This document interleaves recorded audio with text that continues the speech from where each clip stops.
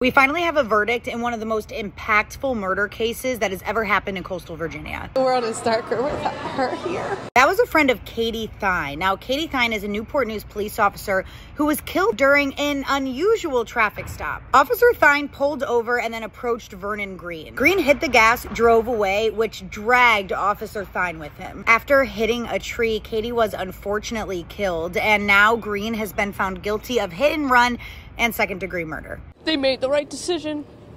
You know, he's guilty for everything. Katie leaves behind this adorable little girl and lots of loving friends and family. Luckily, all of us could kind of work together to where Reagan doesn't know that sadness. She calls her angel mommy. Green did take the stand during the trial, which is unusual, and witnesses say he didn't show much remorse. Green now faces up to 40 years in prison for murder.